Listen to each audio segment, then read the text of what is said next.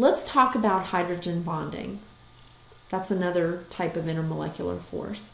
That's a really special case of dipole-dipole forces. If you look at these two graphs, see if you can figure out what this actually is a graph of. You can see that it's molecular mass on the bottom, but it's temperature on the y-axis.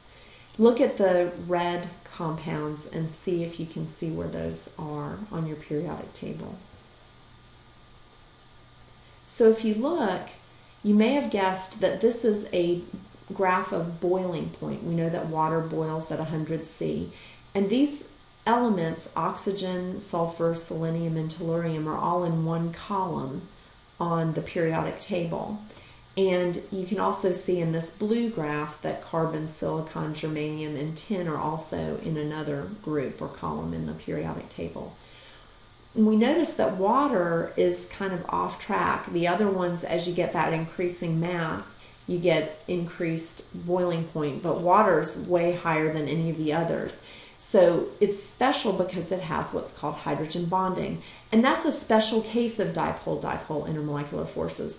Everything that has hydrogen bonding has dipole-dipole forces. What happens is the difference in the electronegativity between certain atoms and hydrogen is so strong it creates a really strong dipole. And so there are only certain elements that can do this. So think about which elements have the strongest electronegativity. Think about that periodic trend. Hopefully you're thinking, okay, the ones in the upper right. So when you think about that, there are 3 atoms that can bond with hydrogen to give us hydrogen bonds. So anything with a nitrogen hydrogen bond, an oxygen hydrogen bond, or a fluorine hydrogen bond will have hydrogen bonding intermolecular forces. It has to be a bond between the nitrogen and the hydrogen, oxygen and hydrogen, and fluorine and hydrogen. Not just have those 2 elements in the same compound, but they have to be bonded to each other. All right? Let's talk about why we care about hydrogen bonding. It's super important. It's the reason that ice floats. If you look, these are 2 water molecules here. And what happens is when water molecules settle, they set themselves up in a situation where they form this hexagonal shape because the distance between the negative oxygen in one and the partially positive hydrogen in another, there's that attraction. And so they set themselves up in this hexagonal shape. So when you see snowflakes, they always have 6 little crystal arms sticking off of them. That's that hexagonal shape. We talked about the fact that regular shapes on an atomic level are seen as regular shapes on the visible level. And that's the reason that ice floats. Most compounds in their solid form do not float in their liquids. Ice is unique that way. The other thing that's super important to us, you probably are recognizing that this is DNA.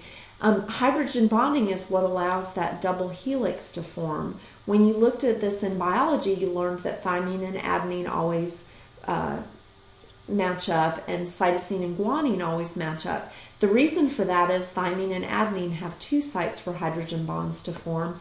Cytosine and guanine have 3, and that's why they match up in their base pairs that way.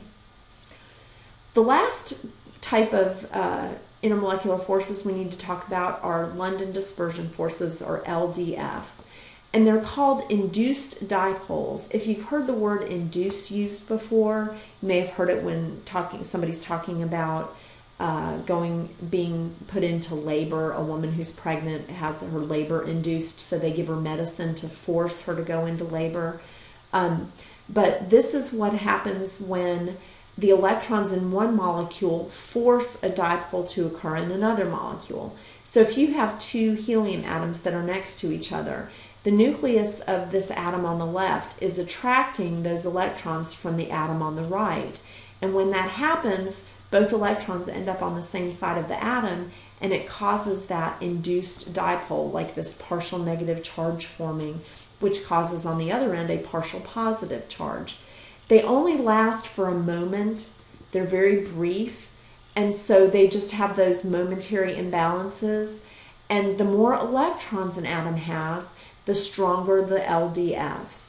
any molecule can have LDFs. So when I ask you if a molecule has LDFs, your answer should always be yes.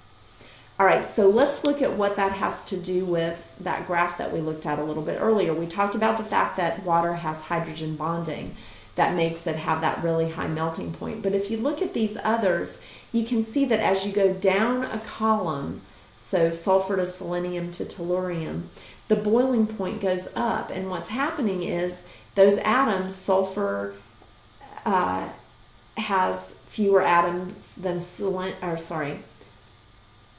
when you look at these, tellurium has more electrons than selenium. Selenium has more electrons than sulfur. Same thing on this group. So as you go down the periodic table in a column, the elements are going to have a higher boiling point because they have more electrons. So in this case, hydrogen telluride would have stronger LDFs than hydrogen selenide or hydrogen sulfide because it has more electrons. Therefore, it has a higher boiling point. Let's talk about why we care about LDFs. We all like to go places. So crude oil, this is just for your information, you don't need to write this down, but we use refined oil for gas. And so what happens is,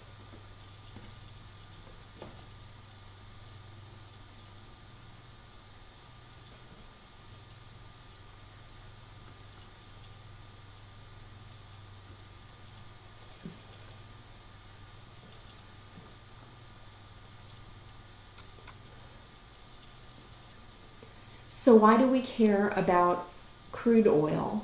Well, we all like to go places. So with crude oil, it's refined based on the differences in the LDFs.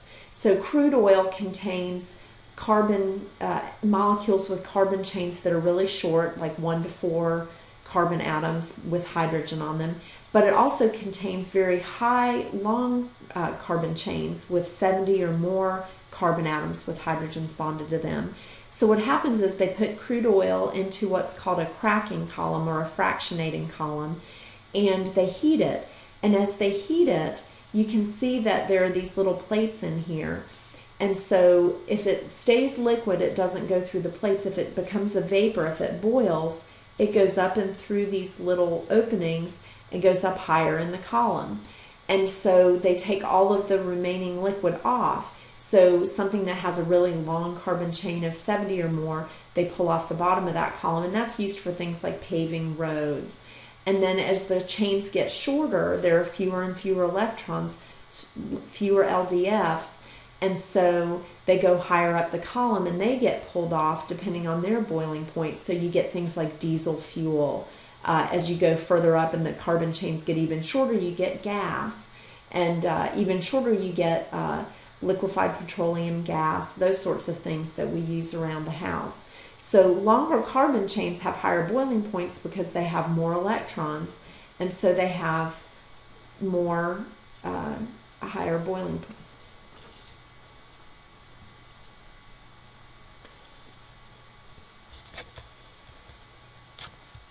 Longer carbon chains have higher boiling points because they have more electrons, more carbons, more hydrogens, more electrons, stronger LDFs. So let's compare these. LDFs are the weakest. Everything has LDFs. Dipole-dipole are in the middle in terms of their strength. They are the ones that either are bent, trigonal pyramidal, or have different atoms around the outside. And then the strongest is the hydrogen bonding. And hydrogen bonding are atoms that have hydrogen bonded to fluorine, hydrogen bonded to oxygen, and hydrogen bonded to nitrogen. So we're going to look at how to compare that, the three of these, and figure out which intermolecular forces that different molecules have.